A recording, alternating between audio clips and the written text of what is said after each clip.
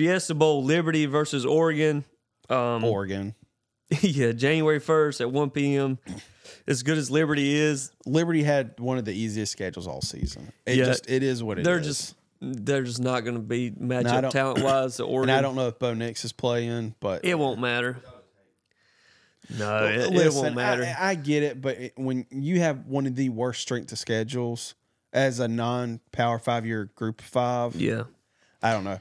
Now they could very well surprise us, but in terms of I could see a pick, Liberty giving them a fight for like the first quarter and a half. Yeah, but eventually Oregon's depth and just the talent depth that they have, the experience that they've gone through this season versus what Liberty's faced. Oregon, they'll rout them. Yeah. So I'm taking Oregon on this one.